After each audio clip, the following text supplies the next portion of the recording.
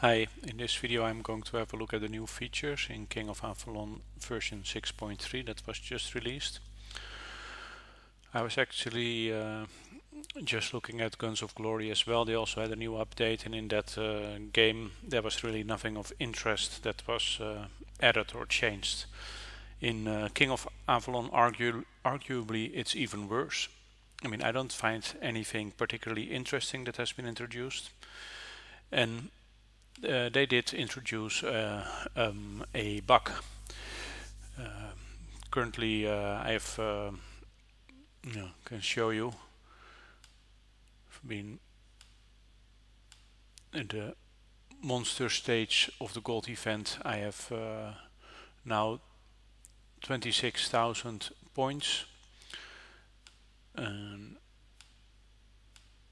when I started playing, I hit I think 13 or so monsters of level 32 and higher.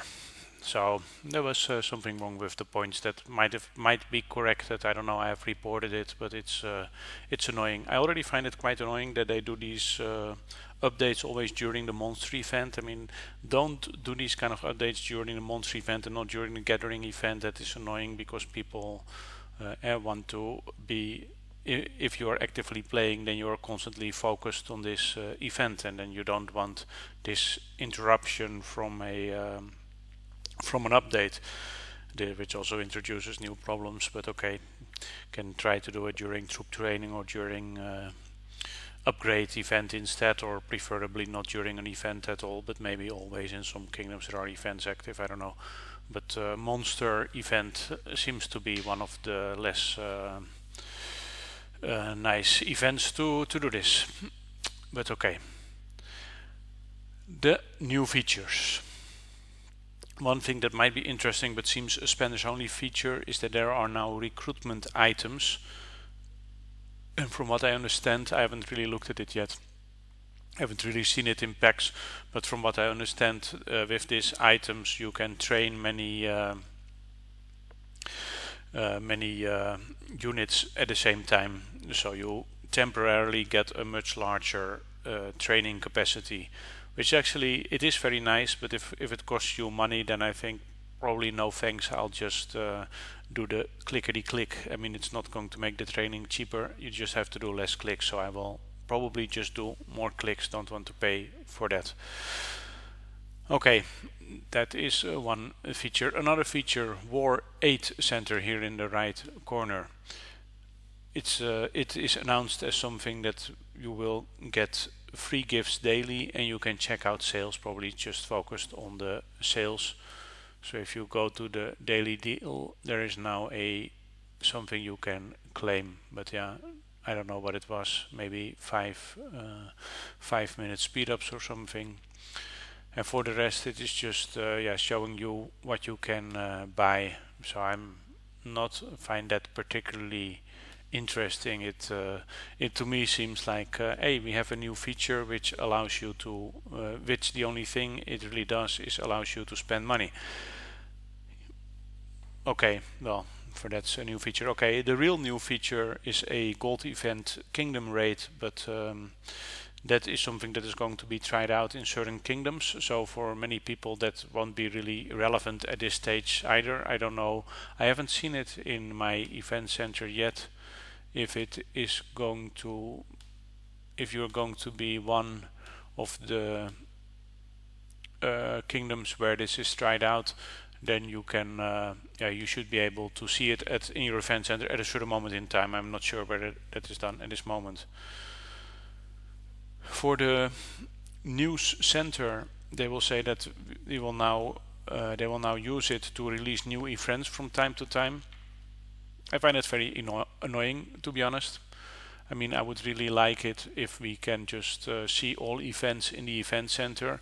Lately, they have already started showing certain events only in, like, you have to click below here to access an event, and it's not possible to access it via the event center. Now the news center is going to be used to announce events. I'm not sure, like, how is that compared to I mean, why don't they just all put it in events in the event center? It's just annoying in my eyes. No idea why that is. There are adjusted rewards of the Merlin trials, but I'm not sure what that exactly means. Whether the one for doing the Merlin trials is actually changed somewhere, or whether the prices or items you can redeem are changed. I haven't really noticed any differences here. It all seems pretty much the same. I'm actually mostly focused on getting the intensity crystals these days, at least the higher level, so not paying too much attention to other things. But yeah, that is I doubt this will be something that many people notice, or for whether it will be relevant for many people. Another thing that might be relevant for people, especially for spenders, is that the acquired equipment, gemstone, hero weapon, dragon emblem, prestige statue and artifact items will not activate related tomes anymore. So maybe it was the case when you got one one prestige statue somehow, that it meant that the other for the other 3 slots that require the same prestige statue, you could craft them automatically because somehow you acquired the tome. I'm not so sure. I don't spend that much, haven't paid attention to it, but I can imagine this is really a drawback. But again, I would expect this to be a drawback for spenders only.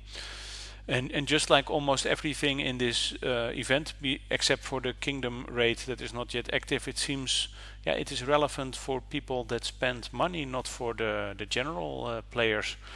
So yeah, if there was a way to skip this update, I guess most players could do it, but we are forced to use the update, or forced with side effects of the updates being released, like the gold event not giving you points for the monsters that you killed.